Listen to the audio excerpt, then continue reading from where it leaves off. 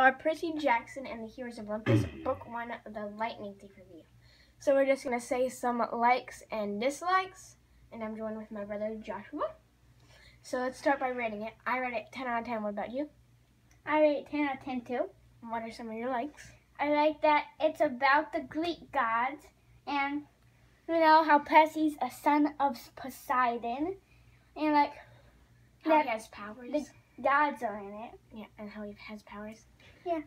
And like the gods are like really cool. Yeah.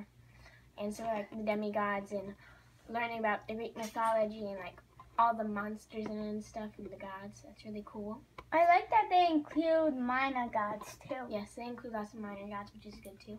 They include like so many gods. I And think, like creatures, monsters. I think Rick Liam must have done a lot of researching Yes. to do this. Yes, he did.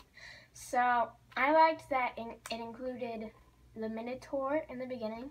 That was really cool because like almost everyone knows about the Minotaur. And then I also like in the end how he actually fought Hades, how he fought a god. That was really cool. I also at first I thought it was sad because I thought the mother died. Yes, I thought it died too. So we're gonna go to the dislikes, which we only have a couple. So my one dislike is how the son of Hermes, Luke, turns evil. Like I did not like how he turned evil, but I like understand that it's like the main point of the story. I also dislike that he's trying to defeat the gods.